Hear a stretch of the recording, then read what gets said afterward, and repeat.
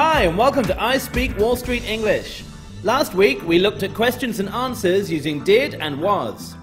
This week, Ben and James will be talking about their film festival project while using the phrase I see.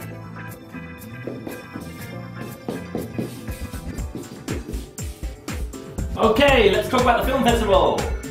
I see creativity, passion, elegance. I see students together, togetherness. I see a famous judge-director. I see happiness. Let's talk about happiness.